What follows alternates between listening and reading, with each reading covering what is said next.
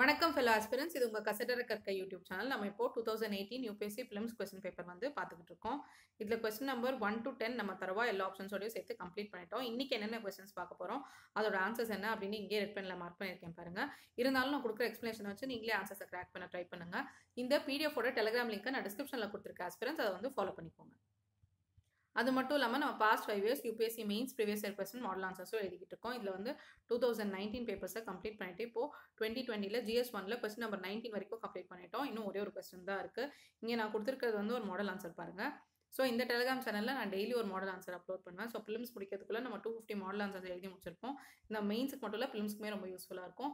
UPSC படிக்கிற நம்ம எல்லாருக்குமே தெரியும் மெயின்ஸ் ஆன்சர் ரைட்டிங் ப்ராக்டிஸ் எவ்வளோ இம்பார்ட்டன்ட் அப்படின்னு சொல்லி. ஸோ டெய்லி ஒரு 15 to 20 மினிட்ஸ் ஆச்சும் ஸ்பெண்ட் பண்ணி நம்ம மெயின்ஸ் ஆன்சர் ரைட்டிங் ப்ராக்டிஸ் ஒரு கொஸ்டின் ஆச்சும் கண்டிப்பாக பண்ணணும் அப்படிங்கிறத ஞாபகம் வச்சுக்கோங்க.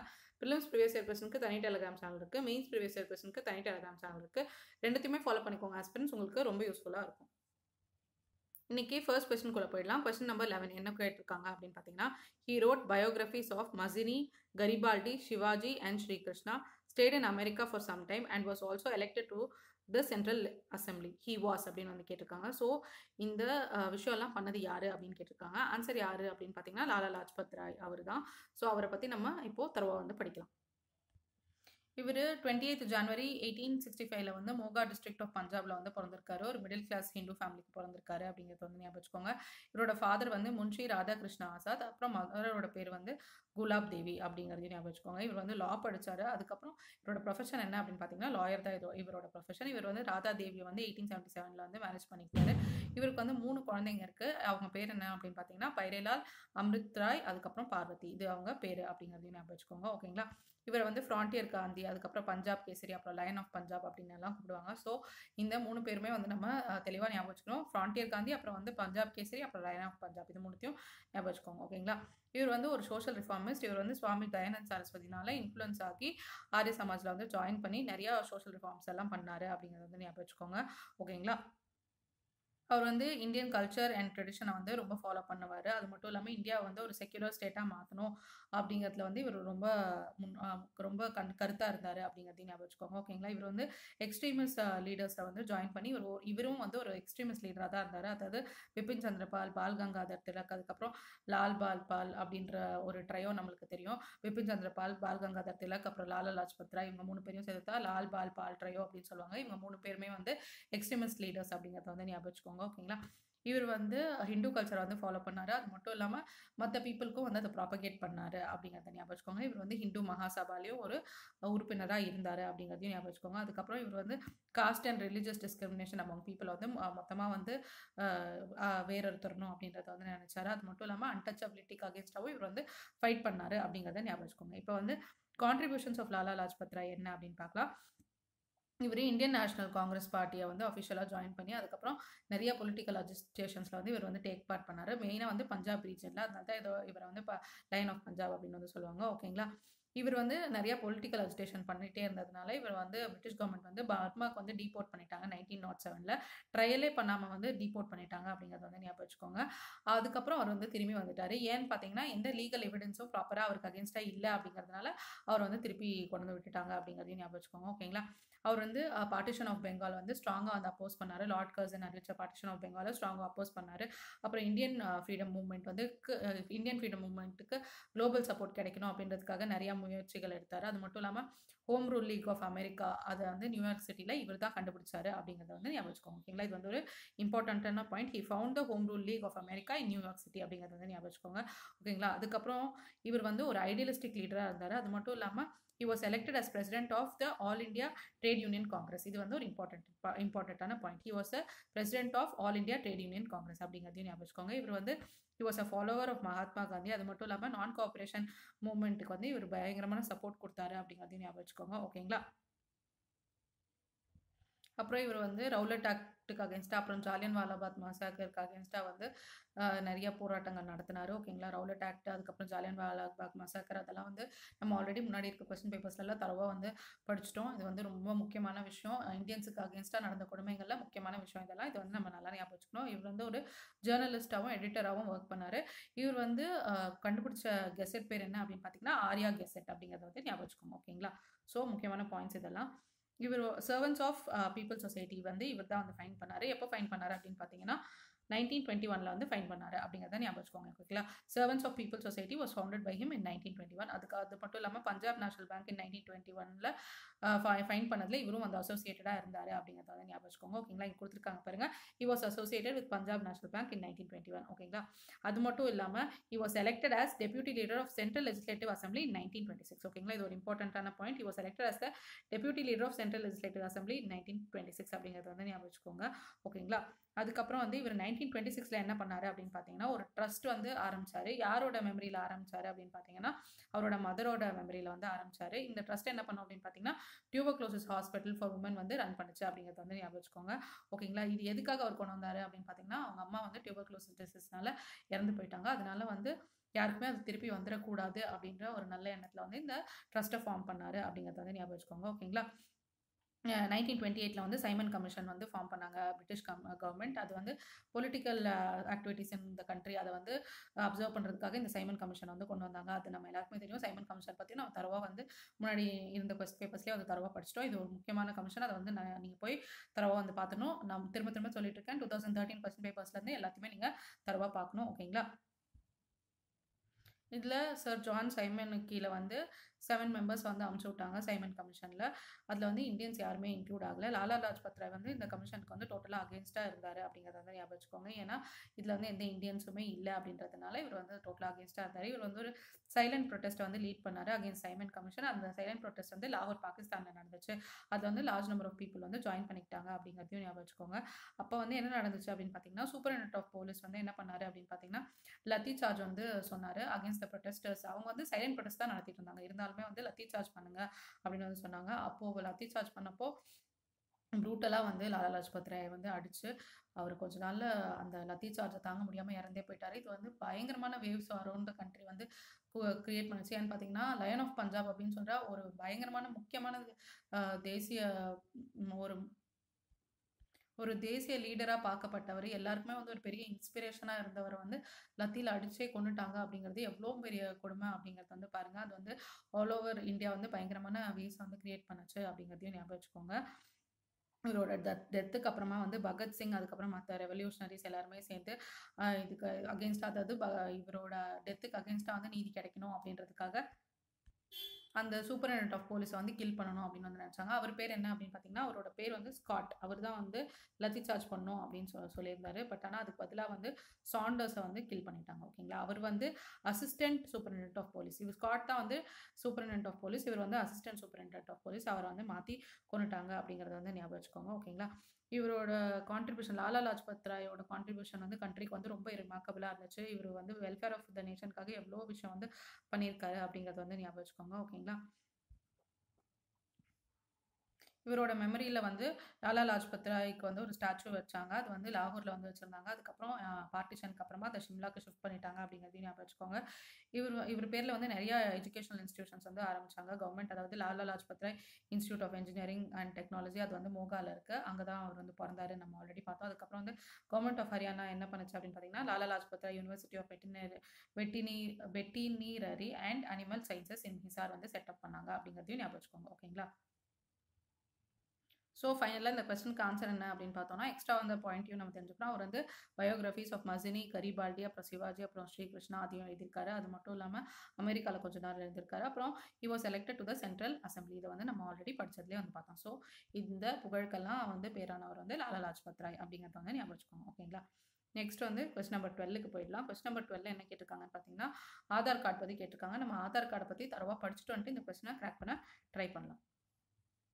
இப்போ வந்து நம்ம ஆதார்னா என்னன்னு பார்ப்போம். ஆதார் என்ன அப்படின்னு பார்த்தீங்கன்னா it is a 12 digit unique identification number. இதை வந்து யார் இஷ்யூ பண்ணுறாங்க அப்படின்னு பார்த்தீங்கன்னா unique identification authority of India, UIDAI, அவங்க தான் வந்து இஷ்யூ பண்ணாங்க. எல்லா இண்டிவிஜுவல் ரெசிடென்ட் ஆஃப் இந்தியாவுக்கும் இது வந்து இருக்குது அப்படிங்கிறத வந்து ஞாபகம் வச்சுக்கோங்க. கிட்டத்தட்ட எல்லாருமே நம்ம இப்போ ஆதார் வச்சுருப்போம். இது வந்து ஒரு ப்ரூஃப் ஆஃப் ஐடென்டிட்டியாக இருக்குது. இது வந்து இண்டிவிஜுவலோட பயோமெட்ரிக் அண்ட் டெமோகிராஃபிக் இன்ஃபர்மேஷனோட லிங்காக இருக்குது அப்படிங்கிறத வந்து ஞாபகம் வச்சுக்கோங்க. ஆதார் ப்ரோக்ராம் எப்போ லான்ச் பண்ணாங்க அப்படின்னு பார்த்தீங்கன்னா 2009 வந்து UIDAI வந்து லான்ச் பண்ணாங்க. இப்போ கோல் என்ன அப்படின்னு பார்த்தீங்கன்னா யூனிக் அண்ட் வெரிஃபையபிள் ஐடென்டிட்டி வந்து எவ்ரி ரெசிடென்ட் ஆஃப் இந்தியாவுக்கு வந்து இருக்கணும். அதுக்காக தான் இது வந்து கொண்டு வந்தாங்க. நிறைய கவர்மெண்ட் சர்வீசஸ்க்கு இது வந்து மேண்டேட்டரியாக இருக்குது. அது மட்டும் இல்லாமல் நிறைய ப்ரைவேட் கம்பெனிஸ்க்கு வந்து ஐடென்டிஃபிகேஷன் பர்பஸஸ்க்கு இந்த ஆதார் தான் வந்து ஒரு உறுதுணையாக இருக்குது அப்படிங்கிறது வந்து ஞாபகம் வச்சுக்கோங்க. கிட்டத்தட்ட 133 crore ஆதார்ஸ் வந்து இஷ்யூ பண்ணியிருக்காங்க. ஏப்ரல் 2022 வரைக்கும் 133 crore ஆதார்ஸ் இஷ்யூ பண்ணியிருக்காங்க அப்படிங்கிறது வந்து ஞாபகம் வச்சுக்கோங்க. 99.9% ஆஃப் அடல்ட்ஸ் இன் இந்தியாவுக்கு வந்து ஆதார் கார்டு இருக்குது அப்படிங்கிறது வந்து ஞாபகம் வச்சுக்கோங்க. ஓகேங்களா? இந்த ஆதார் கார்டு வந்து ஒரு டிஜிட்டல் டிவைட் இருந்துச்சு நம்ம இந்தியாவில், அதை வந்து பிரிட்ஜ் பண்ணுறதுக்கு ரொம்ப ஹெல்ப் பண்ணியிருக்கு. அது மட்டும் இல்லாமல் various government direct benefit transfer ஸ்கீம்ஸ்க்கு வந்து இது வந்து ரொம்ப ஹெல்ப்ஃபுல்லாக இருக்குது. அதாவது டைரக்ட் பெனிஃபிட் ட்ரான்ஸ்ஃபர் ஸ்கீம்ஸ் வந்து கரெக்டாக போய் மக்கள் எல்லாரையும் ரீச் ஆகிறதுக்கு இந்த ஆதார் கார்டு வந்து ரொம்ப ஹெல்ப்ஃபுல்லாக இருக்குது அப்படிங்கிறது வந்து ஞாபகம் வச்சுக்கோங்க. ஓகேங்களா? இந்த significant provisions of the Aadhaar act 2016 என்னென்ன அப்படின்னு பார்த்தீங்கன்னா, செவரல் சாலிட் ஃபீச்சர்ஸ் இருக்குது. அதில் முக்கியமான ஃபீச்சர்ஸ் என்னென்ன அப்படின்னு பார்த்தீங்கன்னா, அப்ளிகபிலிட்டி, அதாவது எல்லா ரெசிடென்ட்டுக்குமே வந்து இந்த ஆதார் நம்பர் வாங்குறதுக்கான எலிஜிபிலிட்டி இருக்குது. அது மட்டும் இல்லாமல் அவங்க எப்படி ஆதார் வாங்கலாம் அப்படின்னு பார்த்தீங்கன்னா, அவங்களோட டெமோகிராஃபிக் அண்ட் பயோமெட்ரிக் இன்ஃபர்மேஷன் வச்சு ஆதார் வாங்கிக்கலாம் அப்படிங்கிறது வந்து ஞாபகம் வச்சுக்கோங்க. ஓகேங்களா? இந்த UIDAI அது என்ன அப்படிங்கிறத வந்து பார்ப்போம். இந்த UIDAI நம்மளுக்கு வந்து தெரியும், unique identification authority of India. இது வந்து ஒரு statutory authority under ministry of electronics and information technology. இவங்க தான் வந்து இந்த யூனிக் ஐடென்டிஃபிகேஷன் நம்பர்ஸை வந்து ஆதார் அப்படிங்கிற பேரில் வந்து ஆல் ரெசிடென்ட்ஸ் ஆஃப் இந்தியா கொடுப்பாங்க. அவங்களுக்கு தான் இந்த ஒர்க்கை கொடுத்துருக்காங்க அப்படிங்கிறத வந்து ஞாபகம் வச்சுக்கோங்க. ஓகேங்களா? இது வந்து ஒருத்தருக்கும் யூனிக்காக இருக்குது. ஒருத்தருக்கும் தனித்தனியான நம்பர் இருக்குது. ஒருத்தருக்கு இருக்க நம்பர் வந்து இன்னொருத்தர் வந்து யூஸ் பண்ண முடியாத மாதிரி இருக்குது யூஸ் பண்ண முடியாத மாதிரி இருக்கும் அப்படிங்கிறத வந்து ஞாபகம் வச்சுக்கோங்க. ஓகேங்களா? இது வந்து ரேண்டமாக ஜென்ரேட் பண்ணுற நம்பர். ஆனால் ஒரு நம்பரும் இன்னொரு நம்பரும் ஒரே மாதிரி இருக்காது. ஓகேங்களா? So different types of numbers வந்து இருக்கும். இது வந்து ஹோல்டரோட ஆட்ரிபியூட்ஸ்க்கோ ஐடென்டிட்டிக்கோ எந்த சம்மந்தமே இல்லாத நம்பர்ஸாக இருக்கும் அப்படிங்கிறது வந்து ஞாபகம் வச்சுக்கோங்க. ஓகேங்களா? சேஃப்டி அண்ட் ப்ரைவசி, அதாவது இந்த unique identification authority of India அதுதான் வந்து ரெஸ்பான்சிபிளாக இருக்குது ஆதாரோட சேஃப்டி அண்ட் ப்ரைவசியை வந்து பாதுகாக்கிறதுக்கு. ஓகேங்களா? அதுக்கப்புறம் வந்து என்னென்ன மெஷர்ஸ்லாம் எடுக்கணுமோ, அதாவது சேஃப்டி அண்ட் ப்ரைவசியை காப்பாற்றுறதுக்கு அந்த மெஷர்ஸ் எல்லாத்தையும் UIDAI தான் வந்து எடுக்கணும் அப்படிங்கிறத வந்து ஞாபகம் வச்சுக்கோங்க. ஓகேங்களா? ரெஸ்ட்ரிக்டட் ஷேரிங் அப்படின்னா என்ன அப்படின்னு பார்த்தீங்கன்னா, ஆதார் நம்பர் அதுக்கப்புறம் அதுக்கு ரிலேட்டடான இன்ஃபர்மேஷன் எதுவுமே வந்து நம்ம பப்ளிக்கில் வந்து ஷேர் பண்ணக்கூடாது. எக்ஸப்ட் ஏதாவது முக்கியமான விஷயம் அப்படிங்கிறத தவிர நம்ம பப்ளிக்கில் ஷேர் பண்ணக்கூடாது அப்படிங்கிறத வந்து ஞாபகம் வச்சுக்கோங்க. ஓகேங்களா? அது மட்டும் இல்லாமல் பனிஷ்மெண்ட் அண்ட் ஃபைன் இருக்குது. இப்போ வந்து ஆதார் டேட்டா பேஸில் வந்து அன்ஆத்தரைஸ்டாக வந்து ஆக்சஸ் பண்ணாங்கன்னா அவங்களுக்கு வந்து இம்ப்ரிசன்மெண்ட் அப் டு 3 years, அதுக்கப்புறம் minimum fine of up to 10 lakhs வந்து போடுவாங்க அப்படிங்கிறதையும் ஞாபகம் வச்சுக்கோங்க. ஓகேங்களா? அதுக்கப்புறம் கோர்ட்ஸ் வந்து எப்போ இந்த ஆதார் ரிலேட்டட் அஃபென்ஸை வந்து அவங்க வந்து பார்க்கணும் அப்படின்னு பார்த்தீங்கன்னா, இந்த யூனிக் ஐடென்டிஃபிகேஷன் நம்பர்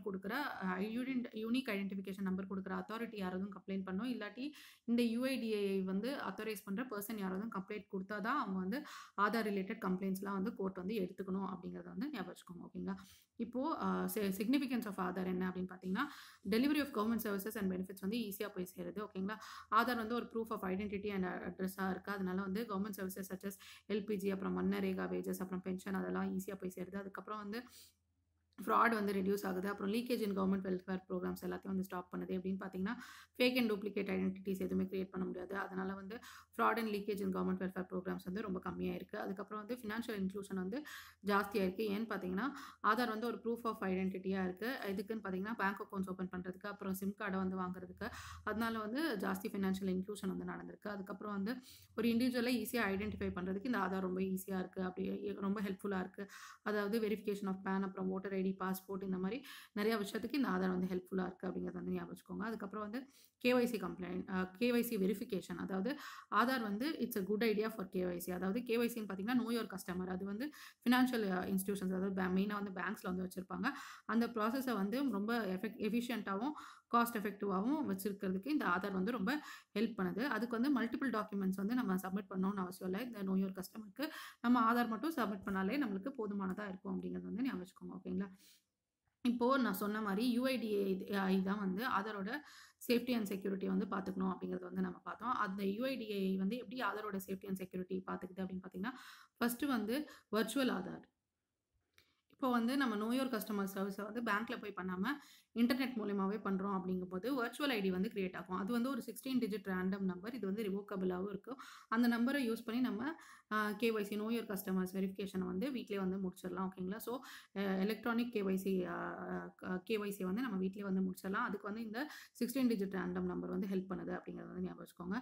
ஆத்தென்டிகேஷன் வந்து எப்படி பெர்ஃபார்ம் பண்ணுறோம் அப்படின்னு பார்த்தீங்கன்னா, இந்த VIDயை யூஸ் பண்ணி தான் நம்ம பண்ணுறோம். இந்த VID வந்து டெம்பரரியான நம்பர் அப்படிங்கிறது வந்து ஞாபகம் வச்சுக்கோங்க. இந்த நம்பரை வச்சு நம்ம ஆதார் நம்பரை எடுக்க முடியாது அப்படிங்கிறதையும் ஞாபகம் வச்சுக்கோங்க. ஓகேங்களா? நெக்ஸ்ட் வந்து மாஸ்க்டு ஆதார்.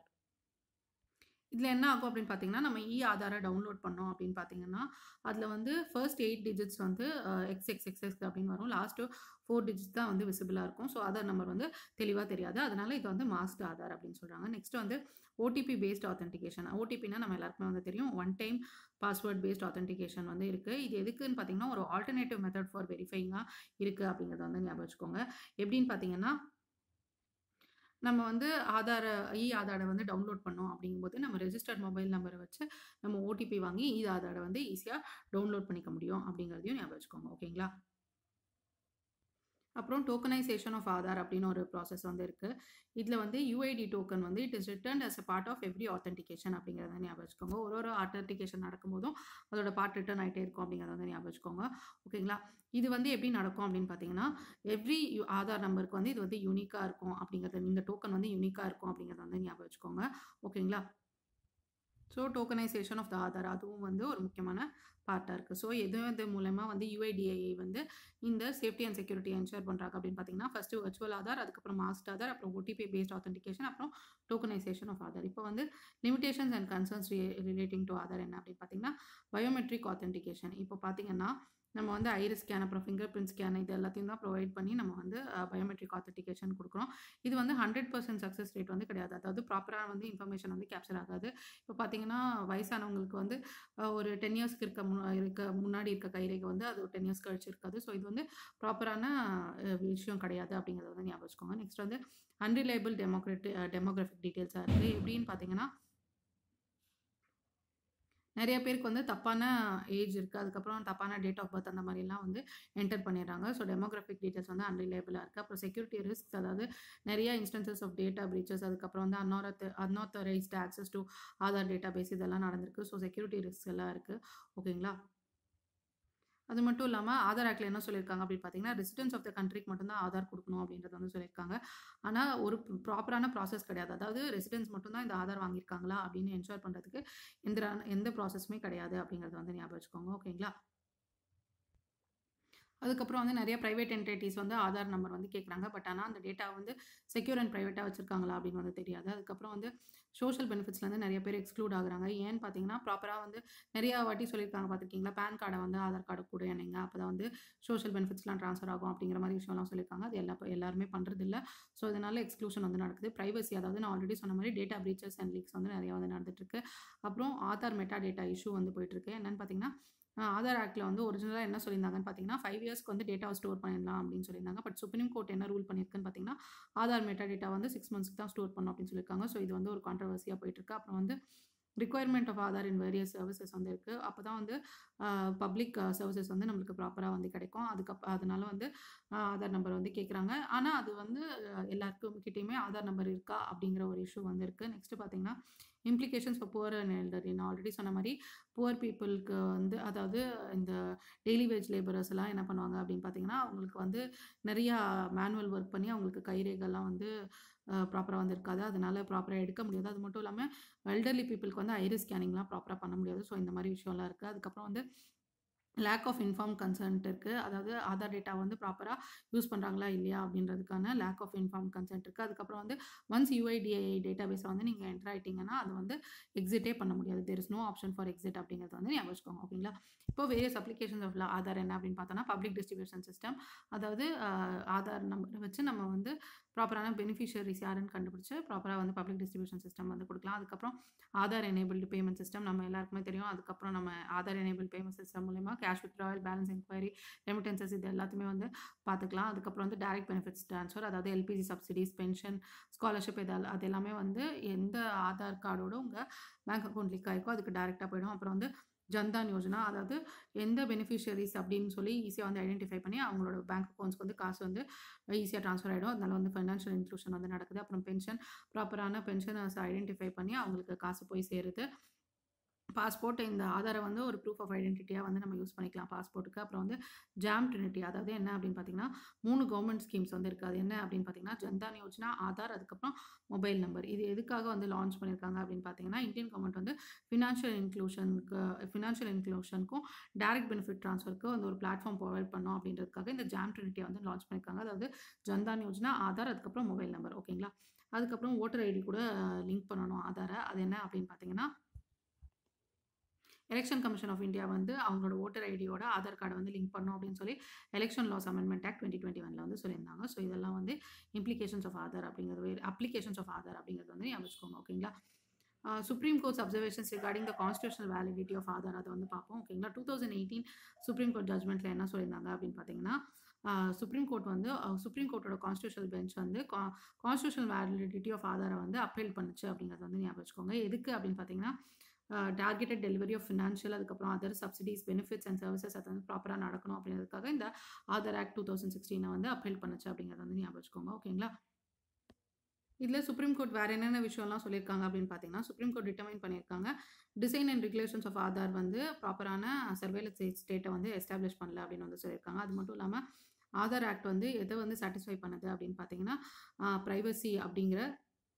ப்ரைவசி ரூலிங்கை வந்து எஸ்டாப்ளிஷ் பண்ணுது அப்படின்னு சொல்லியிருக்காங்க. அதாவது டேட்டா வந்து சேஃப் அண்ட் செக்யூராக வைக்கிறதுக்கான ப்ரொவிஷன்ஸ் வந்து ஆதார் ஆக்டில் இருக்குது அப்படின்றத வந்து சொல்லியிருக்காங்க. அதுக்கப்புறம் வந்து லோக்சபா ஸ்பீக்கர் வந்து ஆதார் ஆக்ட் வந்து மணி பில்லாக கிளாஸிஃபை பண்ணது கரெக்ட் அப்படின்னு வந்து சொல்லியிருக்காங்க. ஸோ ஆதார் ஆக்ட் வந்து மணி பில் குள்ளே வரும் அப்படிங்கிறதையும் ஞாபகம் வச்சுக்கோங்க. ஓகேங்களா.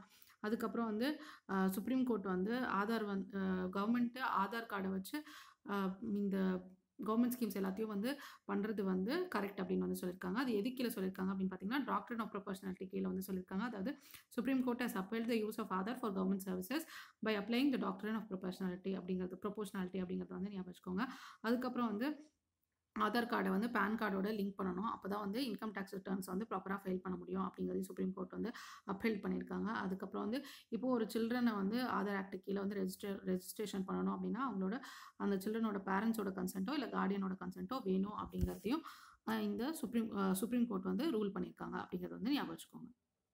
இதில் டாக்ட்ரின் ஆஃப் ப்ரொபோர்ஷனாலிட்டினா என்ன அப்படின்னு பார்த்தீங்கன்னா, இப்போ கவர்மெண்ட்டோட ஆக்ட்ஸ் இல்லாட்டி டெசிஷன்ஸ் வந்து ப்ராப்பரான மீன்ஸ் அண்ட் அவுட்கம்ஸ் வந்து கொடுத்துச்சுன்னா அப்போ வந்து டாக்ட்ரின் ஆஃப் ப்ரொபோர்ஷனாலிட்டி வந்து நம்ம அப்ளிகபிளாக எடுத்துக்கலாம் அப்படிங்கிறது வந்து ஞாபகம் வச்சுக்கோங்க. எப்படி வந்து ஆதார் வந்து யூஸ் பண்ணி கவர்மெண்ட் சர்வீசஸை வந்து ஈஸியாக வாங்கிக்கலாம் அப்படின்னு வந்து கவர்மெண்ட் வந்து டிசைட் பண்ணியிருக்காங்களோ அந்த டெசிஷன் வந்து ப்ராப்பரான அவுட்கம் அண்ட் மீன்ஸில் தான் இருக்குது அப்படின்றத வந்து சுப்ரீம் கோர்ட் ரூல் பண்ணது தான் வந்து டாக்ட்ரின் ஆஃப் ப்ரொபோர்ஷனாலிட்டி அப்படிங்கிறத வந்து ஞாபகம் வச்சுக்கோங்க. ஓகேங்களா.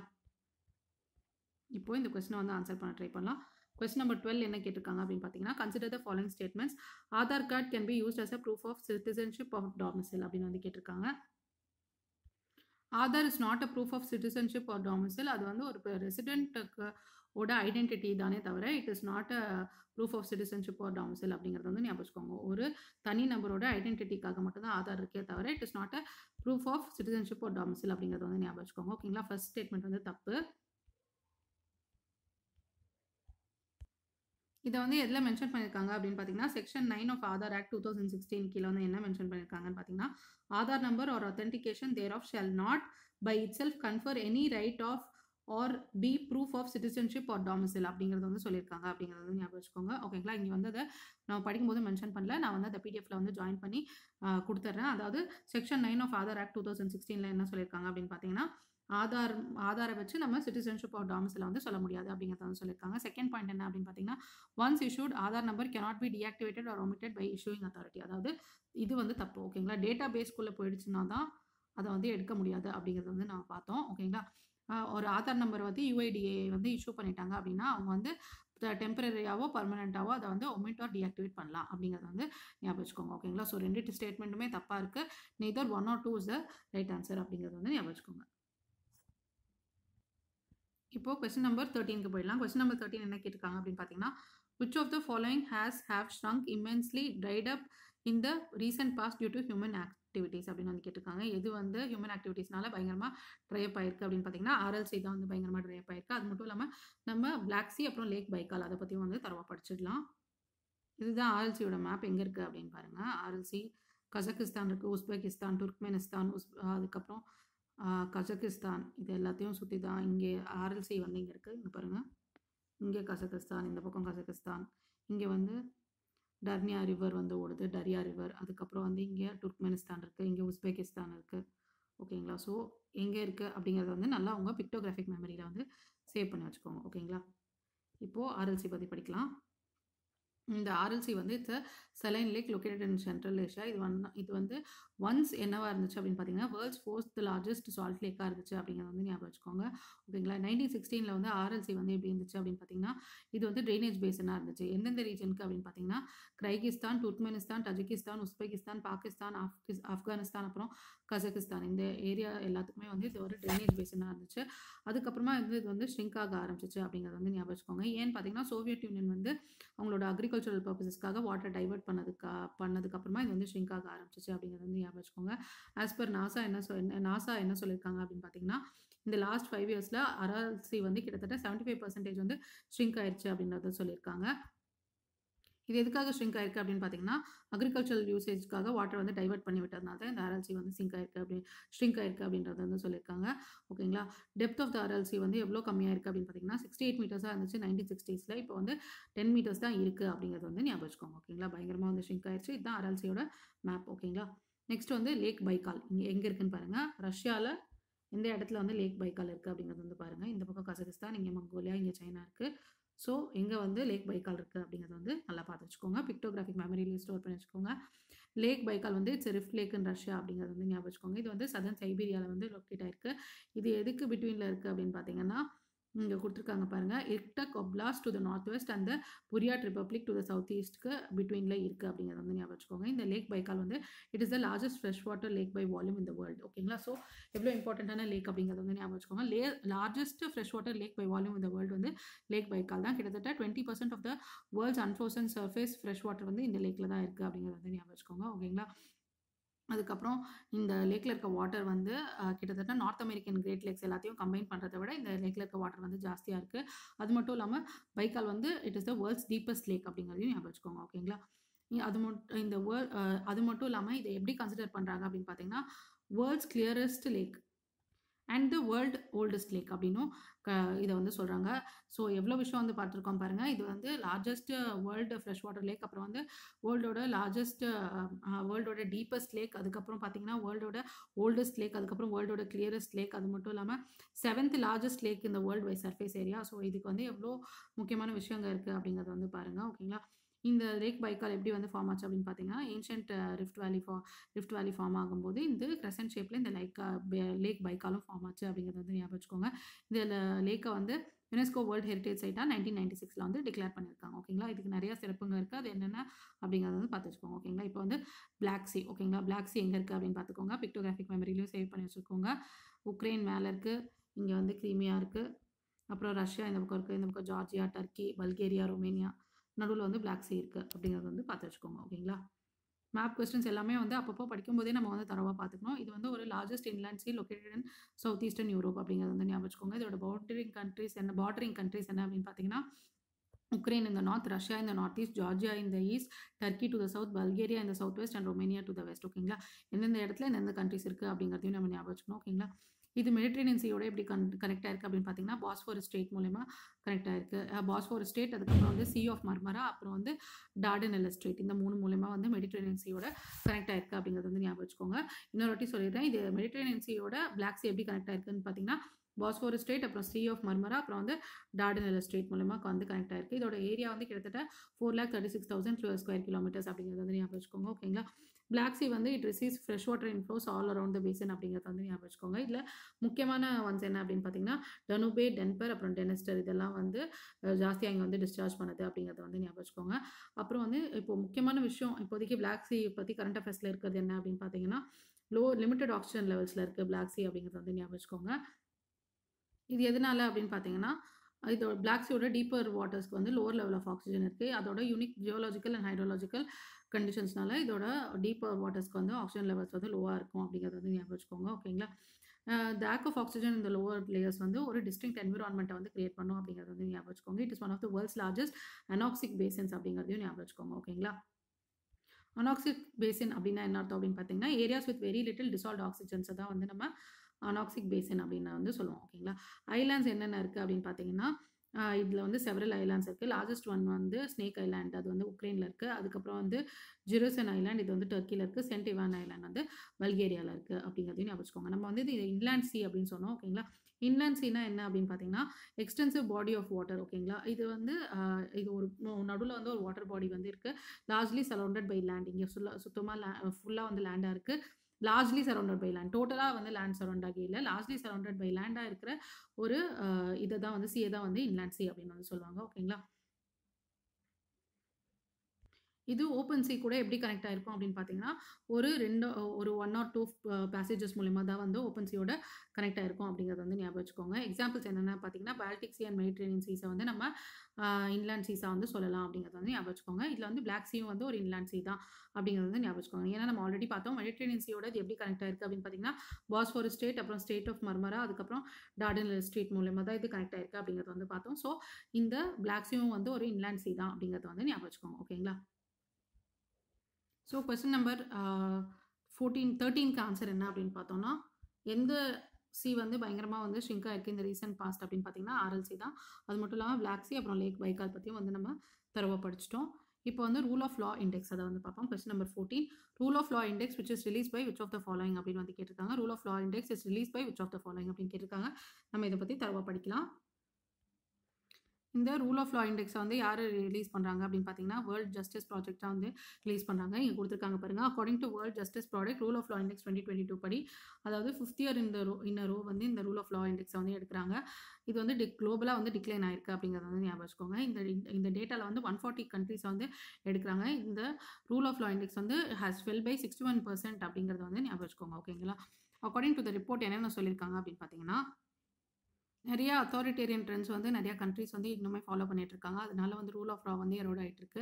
ஓகேங்களா. ப்ராப்பரான செக் வந்து வைக்கல, எக்ஸிக்யூட்டிவ் பவரில் ப்ராப்பரான செக் வைக்காததுனால அது வந்து ஹியூமன் ரைட்ஸுக்கு வந்து பெரிய இஷ்யூவாக இருக்குது அப்படின்றது வந்து சொல்லியிருக்காங்க. ஃபண்டமெண்டல் ரைட்ஸ் வந்து டிக்ளைன் ஆயிருக்கு. 2/3 ஆஃப் த கண்ட்ரீஸில் டிக்ளைன் ஆயிருக்கு அப்படின்னு சொல்லியிருக்காங்க. சிவில் ஜஸ்டிஸ் வந்து 61% ஆஃப் த கண்ட்ரீஸில் வந்து ஃபெல் ஆயிருக்கு. சிவில் ஜஸ்டிஸ் வந்து 61% வந்து ஃபெல் ஆயிருக்கு கண்ட்ரீஸில் அப்படிங்கிறத வந்து ஞாபகம் வச்சுக்கோங்க. இது எதனால அப்படின்னு பார்த்தீங்கன்னா வீக் என்ஃபோர்ஸ்மெண்ட் ஆஃப் லாஸ், அப்புறம் டிஸ்கிரிமினேஷன் இன் ஜஸ்டிஸ் சிஸ்டம் டிலேஸ், இதனால வந்து சிவில் ஜஸ்டிஸ் வந்து ஃபாலோ ஆயிருக்கு. அதுக்கப்புறம் வந்து ஹியூமன் ரைட்ஸ் வந்து ப்ராப்பராக வந்து ரெஸ்பெக்ட் பண்ணல. அப்புறம் வந்து ஃப்ரீடம் வந்து ப்ராப்பராக பீப்புளுக்கு கொடுக்கல.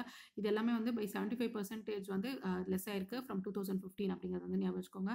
அப்புறம் கவர்மெண்ட் பவர்ஸ் வந்து ரெஸ்ட்ரிக்டடாக வைக்கல. அதாவது ஜுடிஷியரி, லெஜிஸ்லேச்சர், அப்புறம் மீடியா எதுவுமே வந்து கவர்மெண்ட் பவர்ஸ் வந்து ரெஸ்ட்ரிக்டடாக வைக்கல அப்படிங்கிறது ஞாபகம் வச்சுக்கோங்க. since 2015 sub factors indexோட sub factors, அதாவது வந்து freedom of opinion expression வந்து it is down by 81% அப்படிங்கிறத வந்து ஞாபகம் வச்சுக்கோங்க. அப்புறம் வந்து freedom of assembly and association வந்து ரொம்ப டவுனாக இருக்குது. it is down by 85% அப்படிங்கிறத வந்து ஞாபகம் வச்சுக்கோங்க. ஸோ இதெல்லாம் வந்து இஷ்யூஸாக இருக்குது. அதனால வந்து ரூல் ஆஃப் லா இண்டெக்ஸ் 2022 வந்து ப்ராப்பரான விஷயமா வந்து கிடைக்கல. அதாவது அவங்க எக்ஸ்பெக்ட் பண்ண மாதிரி ரூல் ஆஃப் லா வந்து எல்லா கண்ட்ரிஸும் வந்து மெயின்டைன் பண்ணல அப்படிங்கிறது வந்து ஞாபகம் வச்சுக்கோங்க. ஓகேங்களா. இந்த வேர்ல்ட் ஜஸ்டிஸ் ப்ராஜெக்ட் இவங்க தான் வந்து ரூல் ஆஃப் லா இண்டெக்ஸை வந்து ரிலீஸ் பண்ணுறாங்க அப்படிங்கிறது தான் தெரியும். இது வந்து world's leading source of original independent rule of law data அப்படிங்கிறது வந்து ஞாபகம் வச்சுக்கோங்க. ஓகேங்களா. இந்த வேர்ல்ட் ஜஸ்டிஸ் ப்ராஜெக்ட் வந்து எப்படி டிஃபைன் பண்ணது ரூல் ஆஃப் லா அப்படின்னு பார்த்தீங்கன்னா ஒரு டியூரபிள் சிஸ்டம் ஆஃப் லாஸ், அதுக்கப்புறம் இன்ஸ்டியூஷன்ஸ், நார்ம்ஸ், அதுக்கப்புறம் கம்யூனிட்டி கமிட்மெண்ட் எல்லாத்தையும் வந்து டெலிவர் பண்ணும். அது மட்டும் இல்லாமல் அக்கௌண்டபிலிட்டி, அப்புறம் ப்ராப்பரான லாஸ், கவர்மெண்ட் வந்து ஓப்பனாக இருக்கணும், அப்புறம் ஆக்சஸபிளாக இருக்கணும், ஜஸ்டிஸ், இது எல்லாத்தையுமே வந்து ரூல் ஆஃப் லா வந்து மெயின்டைன் பண்ணணும் அப்படின்றது வந்து சொல்லியிருக்காங்க. இது வந்து 140 கண்ட்ரிஸை வந்து கவர் பண்ணுது இந்த வேர்ல்ட் ஜஸ்டிஸ் ப்ராஜெக்ட் அப்படிங்கிறது வந்து ஞாபகம் வச்சுக்கோங்க. இந்த வருஷத்தோட இண்டெக்ஸ் வந்து கிட்டத்தட்ட 1,50,000 ஹவுஸ் ஹோல்ட்ஸ்லேருந்தையும் 3,600 லீகல் ப்ராக்டிஷனர்ஸ், அதுக்கப்புறம் எக்ஸ்பர்ட்ஸ் எல்லாத்தையும் கேட்டு தான் வந்து டிட்டர்மைன் பண்ணியிருக்காங்க. அவங்களோட எக்ஸ்பீரியன்ஸ் வச்சு தான் இதை டிட்டர்மைன் பண்ணியிருக்காங்க அப்படிங்கிறது வந்து ஞாபகம் வச்சுக்கோங்க. 44 ரூல் ஆஃப் லா இண்டிகேட்டர்ஸ் வந்து 8 ஃபேக்டர்ஸ் கீழே வந்து கொண்டு வராங்க. ஸோ எத்தனை இண்டிகேட்டர்ஸ் அப்படின்னு பார்த்தீங்கன்னா 44 ரூல் ஆஃப் லா இண்டிகேட்டர்ஸ் இருக்குது. எத்தனை ஃபேக்டர்ஸ் இருக்குது அப்படின்னு பார்த்தீங்கன்னா 8 ஃபேக்டர்ஸ். என்னென்ன ஃபேக்டர்ஸ் அப்படின்னு பார்த்தீங்கன்னா constraints on government powers, அப்புறம் absence of corruption, அப்புறம் open government, fundamental rights, order and security, regulatory enforcement, civil justice, அப்புறம் criminal justice. இந்த 8 ஃபேக்டர்ஸ் கீழே வந்து ரூல் ஆஃப் லா இண்டிகேட்டர்ஸை கொண்டு வராங்க அப்படிங்கிறத வந்து ஞாபகம் வச்சுக்கோங்க. ஓகேங்களா. இந்த ஸ்கோர்ஸை வச்சு ஆவரேஜாக வந்து டிசைட் பண்ணிடுவாங்க. ரூல் ஆஃப் லா ஸ்கோர் வந்து எல்லா கண்ட்ரிலையும் எப்படி இருக்குது அப்படின்றத வந்து டிசைட் பண்ணிடுவாங்க. ரூல் ஆஃப் லா இண்டெக்ஸ் வந்து ஆனுவலாக வந்து 2009 பப்ளிஷ் பண்ணிட்டு இருக்காங்க அப்படிங்கிறத வந்து ஞாபகம் வச்சுக்கோங்க. இந்த இண்டெக்ஸை யூஸ் பண்ணி கவர்மெண்ட், அப்புறம் மல்டிலேட்டரல் ஆர்கனைசேஷன், டோனர்ஸ், அப்புறம் ப்ரைவேட் செக்டர், அப்புறம் civil society organisations around the world வந்து அதாவது ரூல் ஆஃப் லாவில் இருக்க என்னென்ன கேப்ஸ் இருக்குது அது எல்லாத்தையுமே வந்து ப்ராப்பராக வந்து அட்ரஸ் பண்ணுவாங்க அப்படிங்கிறத வந்து ஞாபகம் வச்சுக்கோங்க. எந்த கண்ட்ரி வந்து இந்த ரூல் ஆஃப் லா இண்டெக்ஸ் வந்து 2022 டாப் பண்ணுச்சு அப்படின்னு பார்த்தீங்கன்னா டென்மார்க் வந்து டாப் பண்ணிருக்கு. அடுத்தது வந்து நார்வே, அதுக்கப்புறம் ஃபின்லாண்ட் வந்திருக்கு அப்படிங்கிறத ஞாபகம் வச்சுக்கோங்க. இந்தியாவோட ஸ்கோர் வந்து 0.50 இருந்திருக்கு ரூல் ஆஃப் லா இண்டெக்ஸில். இது வந்து 77 அவுட் ஆஃப் 140 கண்ட்ரிஸ். நம்மளோட ரேங்க் வந்து 77 அவுட் ஆஃப் 140 அப்படிங்கிறது வந்து ஞாபகம் வச்சுக்கோங்க. ஓகேங்களா. Biggest decline in rule of law வந்து இந்த இயர்ல யாருக்கு நடந்திருக்கு அப்படின்னு பார்த்தீங்கன்னா சூடான், மியான்மர், ஹைட்டி அண்ட் ஆப்கானிஸ்தானில் தான் நடந்திருக்கு அப்படிங்கிற விஷயத்தையும் ஞாபகம் வச்சுக்கோங்க. ஓகேங்களா. ஸோ இந்த கொஸ்டினுக்கு ஆன்சர் என்ன அப்படின்னு நம்ம பார்த்தோம்னா rule of law index is release by which of the following அப்படின்னு கேட்டிங்கன்னா வேர்ல்ட் ஜஸ்டிஸ் ப்ராஜெக்ட்னால தான் ரிலீஸ் பண்ணாங்க. 2009 ரிலீஸ் பண்ணிட்டு இருக்காங்க அப்படிங்கிறதையும் ஞாபகம் வச்சுக்கோங்க. மற்றது எல்லாத்தையும் நம்ம தரவா படிச்சிட்டோம். எல்லாத்தையும் நீங்கள் திருப்பி ரிவைஸ் பண்ணலாம். நெக்ஸ்ட் பார்த்தீங்கன்னா கொஸ்டின் நம்பர் 15 என்ன கேட்டிருக்காங்க அப்படின்னு பார்த்தீங்கன்னா which of the following links all the ATMs in India அப்படின்னு வந்து கேட்டிருக்காங்க. நம்ம already national payments corporation of India அதை பற்றி தரவா 2-3 வாட்டி படிச்சிட்டோம். National payments corporation of India என்னென்ன ஒர்க் வந்து கொடுத்துருக்காங்க எல்லாத்தையுமே வந்து பார்த்துட்டோம். எந்த அத்தாரிட்டி கீழே வருது எல்லாத்தையுமே வந்து தரவா வந்து பார்த்துட்டோம். ஸோ திரும்ப படித்ததே படிக்கிறதுல வந்து அர்த்தம் இல்லை. ஸோ 2013 கொஸ்டின் பேப்பர்லேருந்து எல்லாத்தையுமே வந்து பார்க்க ஆரம்பிங்க. கிட்டத்தட்ட 4 months தான் இருக்குது எக்ஸாமுக்கு. நம்ம பிரிங்க் ஆஃப் த எக்ஸாமில் வந்து நின்றுக்கிட்டு இருக்கோம். ஸோ நம்ம சீக்கிரமாக படிக்க ஆரம்பிக்கணும். So national payments corporation of India தான் வந்து இந்தியாவில் இருக்க எல்லா ஏடிஎம்ஸையும் வந்து லிங்க் பண்ணுது அப்படிங்கிறத வந்து ஞாபகம் வச்சுக்கோங்க. ஓகேங்களா. ஸோ கொஸ்டின் நம்பர் 15க்கு வந்து ரைட் ஆப்ஷன் வந்து சி. ஓகேங்களா. ஸோ இன்றைக்கி 5 கொஸ்டின்ஸுமே கம்ப்ளீட் பண்ணிட்டோம். நான் எப்போவுமே சொல்கிற மாதிரி தான் பைலப் பண்ணி வச்சுக்க வேண்டாம். அன்னைக்கு படிச்சிட்டோன்னா நம்ம ஈஸியாக வந்து கம்ப்ளீட் பண்ணிடலாம். Daily 5 prelims previous year question, ஒரு மெயின்ஸ் ப்ரீவியஸ் இயர் கொஸ்டின் எழுதிட்டு பார்த்துட்டோன்னா நம்மளுக்கு கொஞ்சம் ஈஸியாக இருக்கும். ஏதாவது டவுட்ஸ் இருந்துச்சுன்னா கமெண்ட் செக்ஷனில் கேளுங்க, நான் உடனே ஆன்சர் பண்ணுறேன். ஏதாவது தப்பாக சொல்லியிருந்தேன்னா எனக்கு இன்ஃபார்ம் பண்ணுங்கள். நான் மற்ற ஆஸ்பிரன்ஸ்க்கும் சொல்லுவேன். All the best friends. நல்லா படிங்க. 2013 கொஸ்டின் பேப்பர்லேருந்து எல்லாத்தையும் படிக்க ஆரம்பிங்க. All the best.